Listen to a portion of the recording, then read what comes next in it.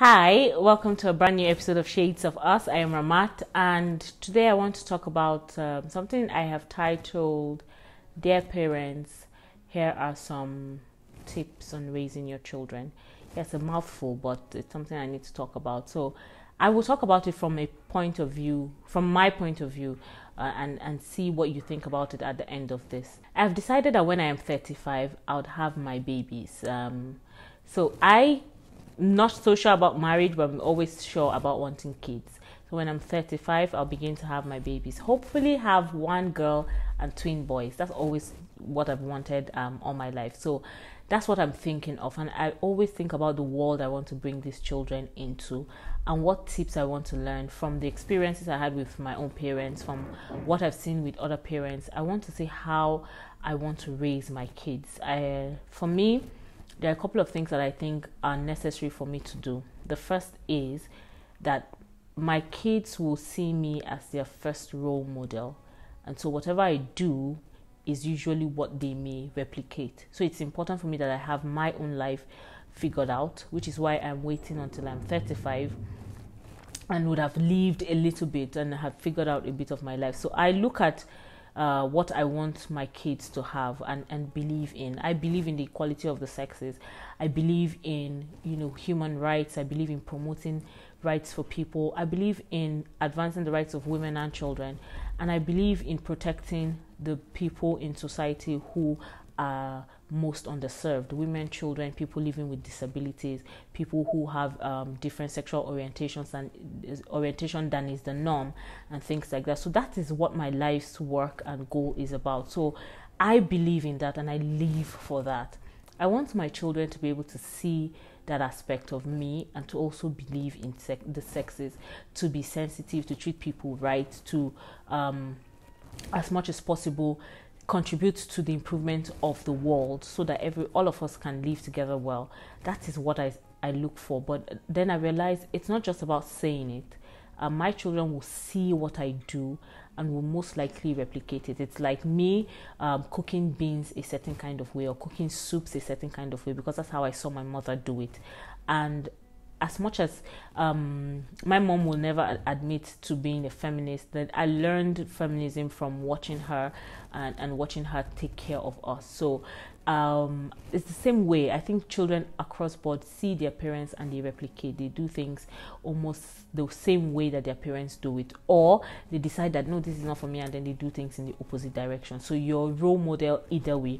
So it's either that this is what I want to be, or this is what I don't want to be. You're the first role model that they get before they even go to school and all of that. So I want to leave a legacy where my children are able to be sensitive, be caring, think about the issues that affect us, not just us as individuals, but as a community, as Black people, Africans, and as women, and all of us who have one issue or the other, that my children are empathic enough for that, and I want to see that happen. Another thing I know is of great importance is that parents are the first people who build their children's self-worth. Parents are big here on insults and they are on praise, and so their children suffer. You hear things like big head, stubborn boy, things like that, stupid, and things like that.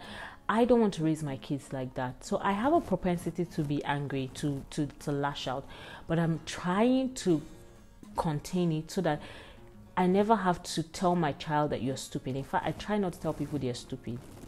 It's hard sometimes, you see certain people and you want to say, but then I never want to tell anyone that they're stupid or because it affects their self-worth, especially for children. If you hear things a lot, that it begins to affect their self-worth. I've seen children who have been told, oh, see your big head, and they continue to, they become very self-conscious, or, someone says something about their skin, their weight, their intelligence, and all of that, and they become withdrawn. So I don't want a situation where that is what I do.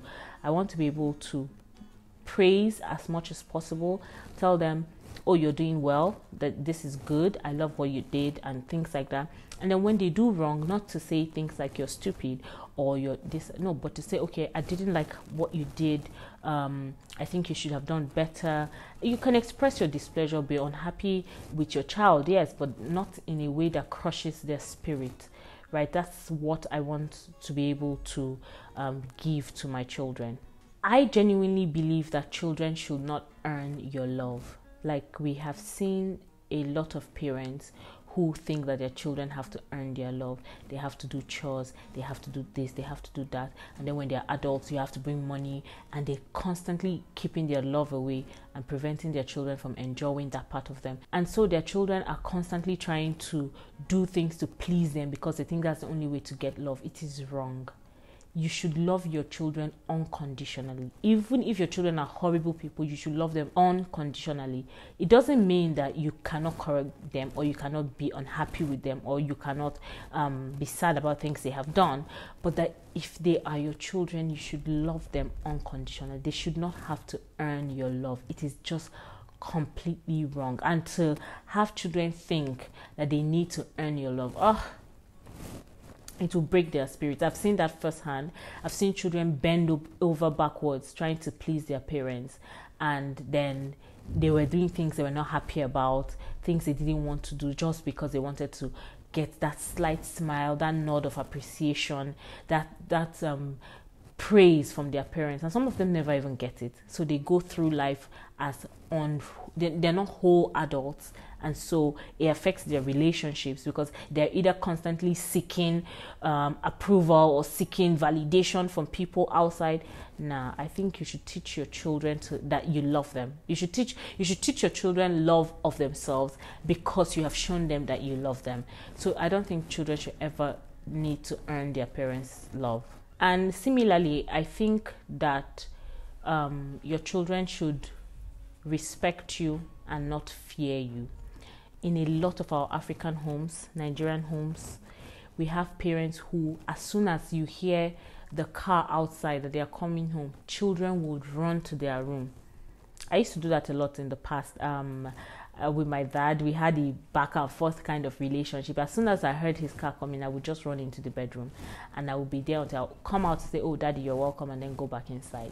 And that was the kind of relationship we had. And there are lots of children who are like that, who are scared of their parents. They are literally shaking like leaves with their parents. Some children cannot even have conversations with their parents because they are so afraid of them and things like that. And then parents wonder, oh, when these people become adults and want nothing to do with them, they're like, oh, why is my child refusing to interact with me or be? But I mean, you set a relationship where fear thrives, and where fear thrives, people cannot blossom there, and so your children will not want to come around you and things like that. So yeah, it is important that your children respect you. And I have seen a family, goodness, the conversations that they had, you could tell it was coming from a place of respect. They would respectfully disagree, they will talk about things, and sometimes the kids will yell at the parent, and I'm like, you're about to get beat. But then, you know, they'll come back and I'm sorry that I yelled at you, and I was pissed off, and I shouldn't have taken it out on you. And parent will be like, I understand your view, and I'm like, what? So there's situations where if you teach your children to respect you, even if they do step out of boundaries and they act crazy, they'll always come back and know that, okay, this thing I did was wrong, and they can come and apologize. But if your children learn to fear you, they wouldn't even talk. If you, whatever you say is what goes. Whatever you say, yes, Daddy, yes, Mommy, yes, sir, yes, Ma, and that's what it is. And then these children, they'll be doing things that are completely different from what you expect, and then, you know, you just don't have a relationship with them. I think one thing that needs to be mentioned is that children are not an extension of their parents. I think it is the biggest lesson for me. That's the biggest thing I want to leave with my children. That from as early as probably 2 years old, I'll start telling them, you're not an extension of me. You're your own person. You're whole. You're complete. You're all by yourself, a full human being. You have your own decisions. You have your own plans for your future. You have your own aspirations. You would have your own future that is completely separate from me. I learned this recently. I was reading a book. I can't remember the name of the book for the life of me, but it was really good. It talked about how children were completely different, and I resonated with it so well, because I realized that a lot of our parents try to raise us as an extension of themselves. It's why when you do something, they tell you, oh, you brought disgrace to the family, as opposed to handling the situation. So there should be a realization that this is a full person all by themselves. They don't even need to take your name. I know people will kill me, but I would probably raise my kids to say, you don't have to take my name. If you choose whatever name you want to choose, that's your business. You know, you are your own person and you're complete and you're whole. That's what I want to teach my children.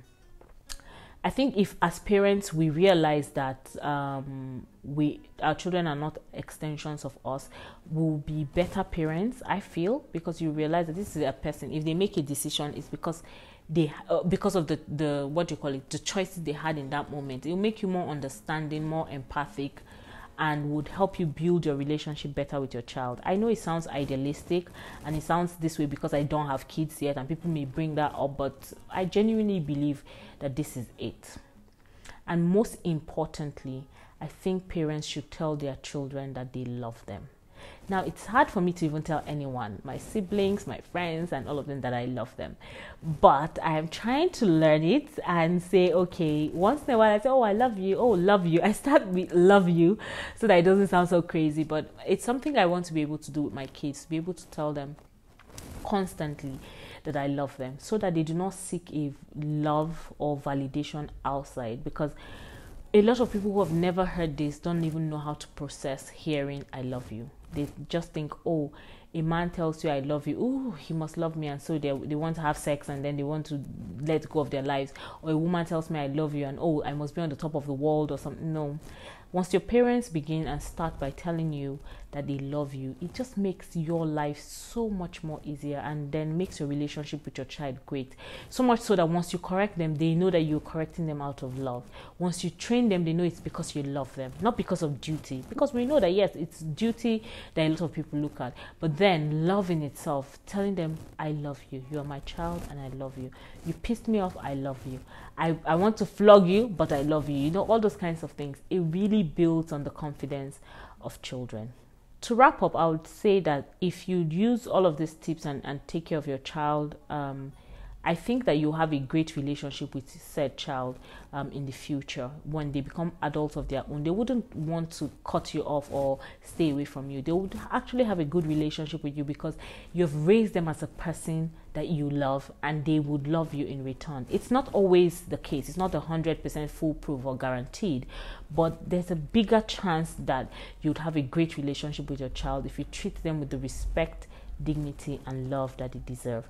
I hope parents can take some tips from this and treat their children well and raise them well and raise them not as an extension of themselves, but people whom they love and respect.